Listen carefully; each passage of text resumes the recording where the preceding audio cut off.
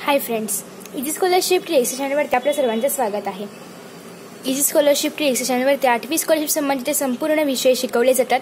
तसेच गणितासाठी आणि बुद्धिमत्तेसाठी उपयुक्त ट्रिक्स दिले जातात.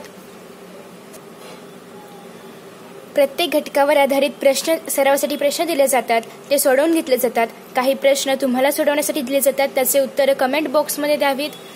तर आजचा आपला घटक आहे समसंबंध पार्ट 2. पार्ट 1 सुद्धा चॅनलवर अपलोड केला आहे. तो पाहायचा असेल तर चॅनलला भेट द्या. त्याच्यामध्ये शब्द आणि संख्या यांमधील समसंबंध सांगितला आहे. या पार्टमध्ये आपण आकृत्या आणि अक्षरमाला याबद्दल समसंबंध पाहणार आहोत.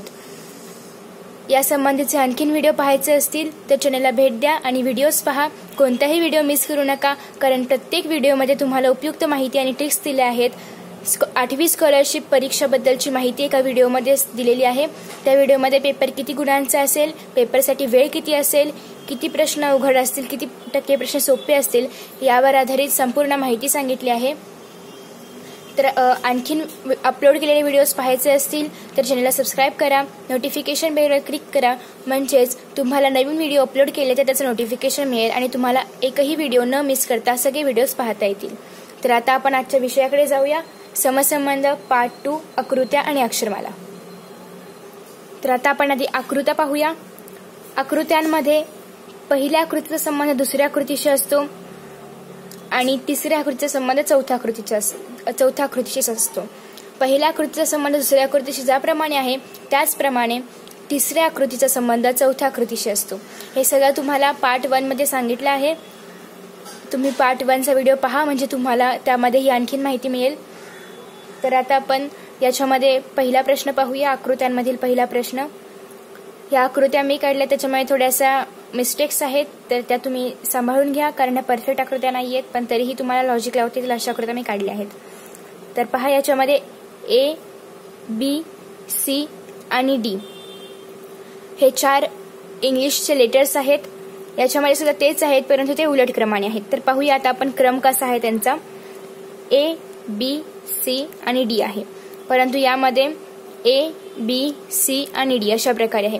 त्याच पद्धतीने येते Q, R, S, P या पद्धतीने आहे. याच्याशी जसा संबंध आहे तसाच याचा चौथ्या पदाशी आहे. म्हणजेच यामध्ये आणि यामध्ये झालेल्या ज्या काही शब्दांच्या रचनेमध्ये बदल झाला आहे त्या पद्धतीनेच यामध्ये आणि चौथ्या पदामधील म्हणजे या पर्यायांमधील आकृत्यांमध्ये सुद्धा बदल झाला आहे. तर पहा, आता आपण पहिलं पाहूया A, B, C, D. तर याच्यामध्ये A आणि B चा अदलाबदल झाली आहे, C आणि D ची सुद्धा अदलाबदल झाली आहे. हे पहा याच्यामध्ये. आणि याच्यामध्ये Q आणि R ची अदलाबदल होईल, S आणि P ची अदलाबदल होईल. त्यानंतर हे जे आहेत हे वर जातील आणि वरचे खाली येतील, कारण याच्यामध्ये असं होतं आणि याच्यामध्ये आकृती वेगळी आहे, याच्यामध्ये आकृती वेगळी आहे, याच्यामध्ये असा स्क्वेअर आहे, याच्यामध्ये असा क्रॉसवाला स्क्वेअर आहे. तर पहा, याच्यामध्ये QR आहे ते एक्सचेंज होतील, म्हणजे RQ होतील, आणि SP आहे ते एक्सचेंज होऊन PS होतील, आणि वरचं खाली येईल आणि खालचं वर येईल, म्हणजेच PSRQ या पद्धतीची आकृती आपल्याला शोधायची आहे.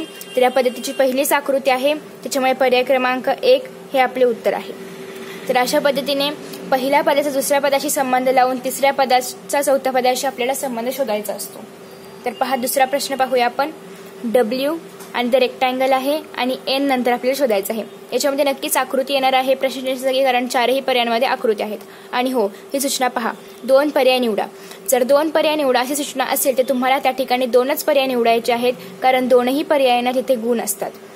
तर पहा, इथे W आणि रेक्टँगल यांचा संबंध काय आहे, तो संबंध तुम्ही जरा लावा, म्हणजेच तुम्हाला अशा आणखीन प्रश्नांचे संबंध लावता येतील. मी संबंध सांगणार आहे, तुम्ही व्हिडिओ पॉज करून संबंध लावा. तर आता पहा संबंध काय आहे. तुम्ही संबंध लावला असेलच, आता मी संबंध सांगते, तुमचा वेगळा असेल, माझा वेगळा असेल, परंतु आपण पाहूया संबंध. तर पहा, W अक्षर काढताना आपल्याला 4 रेषा ओढाव्या लागतात, म्हणजे 1, 2, 3 आणि ही चौथी रेष. ओके. आणि रेक्टँगल मध्ये सुद्धा 4 रेषा आहेत, 1, 2, 3, 4. म्हणजे W मध्ये 4 आहेत आणि रेक्टँगल मध्ये 4 रेषा आहेत, म्हणजे हा एक संबंध लागतोय. पाहू आता आपण N आणि दुसरा संबंध. N काढताना आपण 3 रेषा काढतो, ही 1, 2 आणि 3. तर 3 रेषांची आकृती कोणती आहे, त्या 2 आकृत्या आपल्याला शोधायच्या आहेत. तर पहा याच्यामध्ये 1 2 3 4 5 रेषा आहेत. त्याच्यामध्ये 1 2 3 म्हणजे एक तर पर्याय क्रमांक 2 येऊ शकतो, परंतु आपल्याला 2 शोधायचे आहेत पर्याय. त्याच्यामुळे आपण पुढच्या आकृती सुद्धा पाहूया. याच्यामध्ये 1 2 3 4 याच्यामध्ये सुद्धा 4 रेषा आहेत, त्याच्यामुळे हे सुद्धा नाही येणार. आता चौथी आकृती पहा 1 2 3 याच्यामध्ये 3 रेषा आहेत, म्हणजे एन ला पर्याय क्रमांक 2 आणि 4 ची आकृती सूट होते, म्हणजे पर्याय क्रमांक 2 आणि 4 हे याचं उत्तर आहे. तर आता आपण अक्षरमाला पाहूया. इंग्रजी अक्षरमालेबद्दलचा आधीचा व्हिडिओ सुद्धा मी अपलोड केला आहे, त्यामध्ये आकलन या विभागावर प्रश्न आहेत. तर आता पहा इंग्रजी अक्षरमाला इथे मी काढून ठेवलेली आहे. याच्या अशी तुम्ही अक्षरमाला प्रश्नपत्रिका हातात मिळायला लगेच काढा आणि महत्त्वाचं म्हणजे त्यावर असे अंक द्या, कारण परीक्षेमध्ये या अंकांवर आधारित अक्षरमालेचे प्रश्न विचारले जातात. तर आता आपण पाहूया प्रश्न. तर पहा पहिला प्रश्न आहे CFI चा संबंध WTQ शी आहे आणि DHL चा संबंध आपल्याला लावायचा आणि हा प्रश्न 2017 मध्ये आलेला आहे, त्याच्यामुळे अशा प्रकारचे प्रश्न येऊ शकतात परीक्षेमध्ये. तर पहा CFI आता आपण प्रत्येकाचे क्रमांक लिहून घेऊया. C च्या डोक्यावर C चा क्रमांक, F च्या डोक्यावर F चा, I च्या डोक्यावर I चा, या पद्धतीने सगळ्यांचे क्रमांक लिहून घेऊया. तर हे पहा मी सगळ्यांचे क्रमांक लिहिले आहेत. अशा पद्धतीने क्रमांक लिहून घेतल्यानंतर आपल्याला प्रश्न सोडवणं सोपं जातं. शक्यतो हे क्रमांक पाठ करून ठेवा म्हणजे परीक्षेमध्ये वेळ जाणार नाही. तर पहा 3 6 9 20 23 20 17 4 8 12 यामध्ये काहीतरी संबंध आहे, तो तुम्ही व्हिडिओ पॉज करून लावा, मी तुम्हाला संबंध सांगणारच आहे.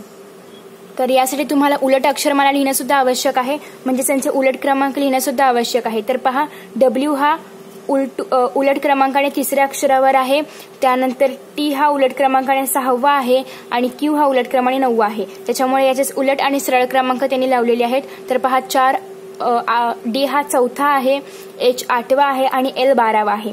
त्या पद्धतीने आपण शेवटून चौथा अक्षर V आहे, म्हणजे पहिलं V येणार आहे. तर याच्यामध्ये पहिलं V आहे आणि याच्यामध्ये पहिलं V आहे. तर त्याच्यानंतर 8वं पाहूया. शेवटून पहिलं, दुसरं, तिसरं, चौथं, 5वं, 6वं, 7वं आणि 8वं R आहे, म्हणजे नक्कीच दुसरं अक्षर R येणार आहे. त्यामुळे आपला पर्याय क्रमांक 1 हे उत्तर आहे. अशा पद्धतीने तुम्ही तिसरं अक्षर नाही बघितलं तरी चालेल, कारण एकच पर्याय सिमिलर आहे आपण जे उत्तर काढलं त्यासाठी. तर आता आपण दुसरा प्रश्न पाहूया. KOQ याचा सुद्धा आपण क्रमांक लिहून घेऊया. तर पहा K चा क्रमांक आहे 11, O चा 15 आणि Q चा 17 क्रमांक आहे. या पद्धतीने आपण आता संबंध लावूया. तर यामध्ये सुद्धा उलट क्रमांकाचाच प्रश्न आहे. तर K चा क्रमांक हा शेवटून 15वा येतो, म्हणून आपण इथे 15वा अक्षर घेतला आहे O. O चा क्रमांक शेवटून 11वा येतो आणि K चा क्रमांक शेवटून 15वा येतो. याप्रमाणे यांचा संबंध आहे. तर Q चा क्रमांक पुढून 17वा येतो, पण आपण इथून पाहूया पहिला, दुसरा, तिसरा, चौथा, 5वा, 6वा, 7वा, 8वा, 9वा, म्हणजेच नक्कीच 9व्या क्रमांकाचे अक्षर येणार आहे. 9व्या क्रमांकाचा अक्षर आहे I, म्हणजेच पर्याय क्रमांक 3 I हे आपले उत्तर आहे. याचा क्रमांक आहे 9. अशा प्रकारे उलट सुलट क्रमांक आपले पाठ असायला पाहिजेत, नाहीतर आपण प्रश्नपत्रिकेवर लिहून घेतले पाहिजेत. तर आता आपण तिसरा प्रश्न सोडूया. GK याचा संबंध M शी आहे, तर QS चा संबंध कशाशी? तर यांचे सुद्धा आपण क्रमांक लिहून घेऊया. तर पहा इथे मी क्रमांक लिहिले आहेत. G चा 7 आहे, K चा 11 आहे, M चा 13 आहे, Q चा 17 आणि S चा 19. तर आता आपण आधी यांचा गुणाकार, बेरीज, वजाबाकी सगळं करूया, परंतु त्याचा संबंध लागत नाहीये. तर तुम्ही इकडे बघल्यानंतर तुमची एक गोष्ट लक्षात येईल, ती म्हणजे ही मूळ संख्या आहेत. या 5ही संख्या काय आहेत? मूळ संख्या आहेत, परंतु त्या क्रमावर आहेत का कशा आहेत ते आपण पाहूया. 7 नंतरची मूळ संख्या 11, 11 नंतरची 13, 13 नंतरची 17 नंतरची 19, 19 नंतरची मूळ संख्या कोणती? तर 23. आता आपण पाहूया 23 क्रमांकाचा अक्षर कोणता आहे. तर याच्यामध्ये 23 क्रमांकाचा अक्षर आहे W, त्याच्यामुळे पर्याय क्रमांक 1 W हे आपलं उत्तर आहे. अशा प्रकारे मूळ संख्यांचा संबंध इथे आपण लावला आहे. तर वर्गसंख्या, घनसंख्या आणि समसंख्या, विषम संख्या या पद्धतीच्या संख्यांचा सुद्धा संबंध लावला जातो काही काही प्रश्नांमध्ये. तर आता आपण चौथा प्रश्न पाहूया. चौथ्या प्रश्नासाठी इथे सूचना आहे 2 पर्याय निवडा, म्हणून आपल्याला 2 पर्याय कंपल्सरी निवडायचे आहेत. तर पहा आपण यांचे क्रमांक लिहूया. A चा क्रमांक 1, A चा क्रमांक 1, त्यानंतर B चा क्रमांक 2. आता आपल्याला पुढचा संबंध शोधायचा आहे. तर पहा A असं का दिलंय, तर याच्यामध्ये वर्ग किंवा घनाचा संबंध असू शकतो, कारण 1 चा घन किंवा 1 चा वर्ग दोन्ही एकच येतं. तर आता आपण B चा वर्ग म्हणजे 2 चा वर्ग जर पाहिला तर 2 चा वर्ग येतो 4 आणि 2 चा घन जर पाहिला तर 2 चा घन येतो 8, म्हणजे 4 नंबरचा अक्षर D किंवा 8 नंबरचा अक्षर H या दोघांपैकी एक उत्तर येईल. तर पहा D आणि H हे पर्याय क्रमांक 3 आणि 4 मध्ये आहेत, त्याच्यामुळे पर्याय क्रमांक 3 आणि 4 ही 2 उत्तरे बरोबर आहेत. तर या संबंधीचे आणखीन काही प्रश्न तुम्हाला पाहायचे असतील दुसऱ्या घटकावर आधारित तर नंतरचे व्हिडिओ अवश्य पहा. यानंतरच्या व्हिडिओमध्ये तुम्हाला बुद्धिमत्ता, गणित, मराठी आणि इंग्रजी यावर आधारित आणखी प्रश्न दिले जातील. प्रत्येक घटकावर आधारित माहिती सांगितली जाईल. हा व्हिडिओ पाहिल्याबद्दल धन्यवाद. व्हिडिओ आवडला असेल तर लाईक करा, शेअर करा, चॅनलला सबस्क्राईब करा म्हणजे आणखीन व्हिडिओ तुम्हाला पाहता येतील आणि नोटिफिकेशन बेलवर क्लिक करा म्हणजेच तुम्हाला नोटिफिकेशन मिळेल. तर thank you for watching this video. C you in next video आणि best of luck for your exams. Thank you.